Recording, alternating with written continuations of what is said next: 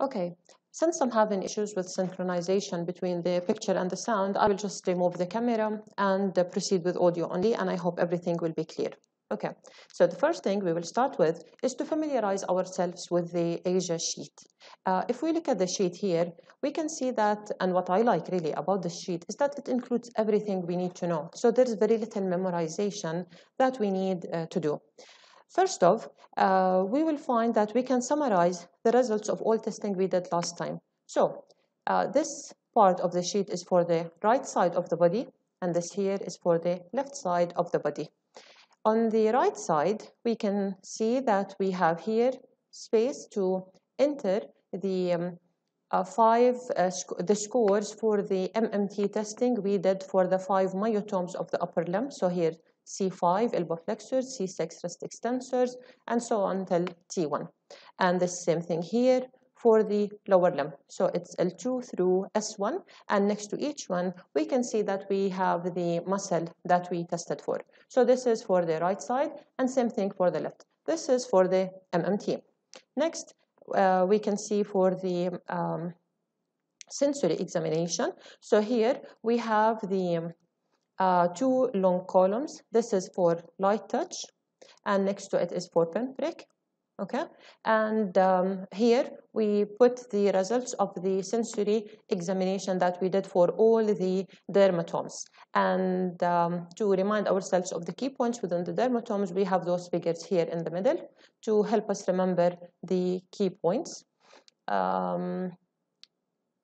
So the dermatome is shown, and within it, the point here in the dermatome corresponds to the key point that we need to do the testing on.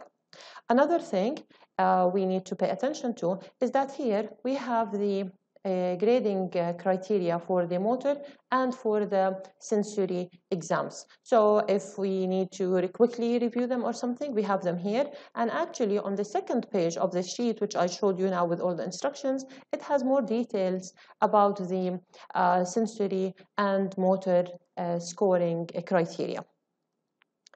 So basically, we will be doing the test for our patient, and on each cell here, we will be filling the score that they obtained. For example, if we say, for example, the patient got 5 here, they got 4 here, and so on for all the myotomes and for the dermatomes.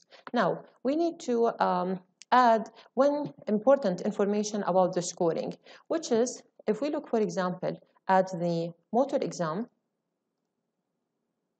Okay, so this is the motor score here. Okay, so it's the usual one, 0 through 5 that we discussed.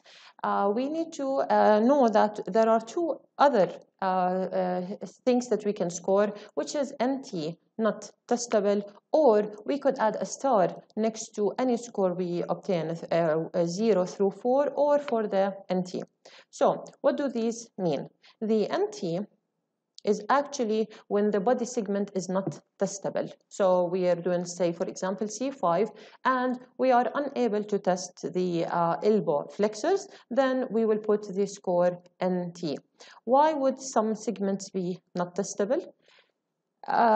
This can be due to something that happened, like, for example, immobilization. So for some reason, for example, the physician says that the shoulder is not to be moved, for example, or the elbow, and the patient is immobilized, then we cannot test the myotome, so we say it's NT.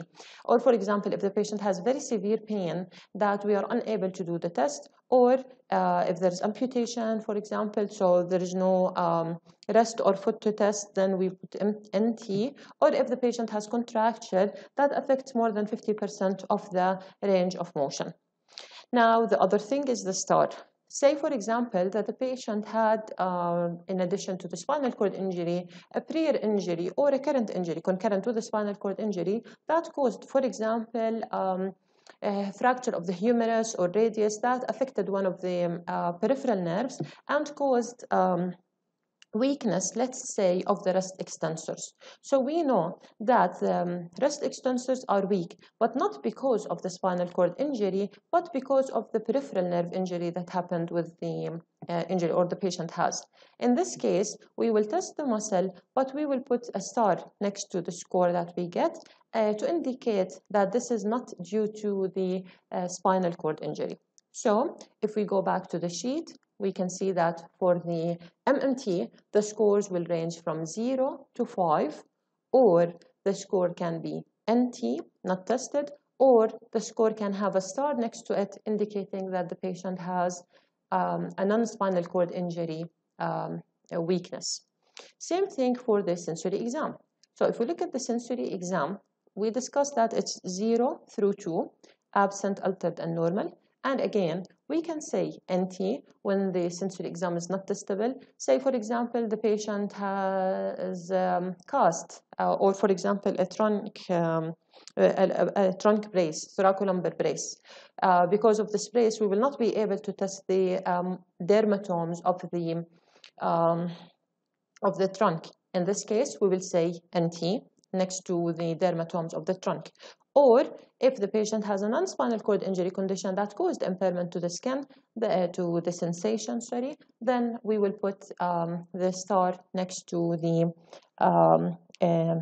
score that the patient got.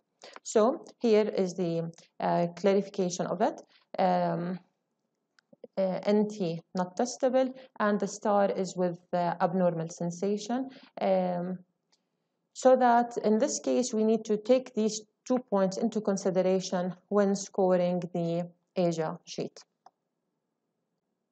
So basically, what we do here is that we do the scoring and we fill it on the sheet in the specified space, and there is a comments box on the sheet itself. So if we look here, this is the comments box, where we will say, for example, if we tested non-key muscles, and these are muscles other than the 10 muscles here listed, so we can report them here. Or for example, if we have NT, or if the patient has pain or something, then we would specify those in the comments box.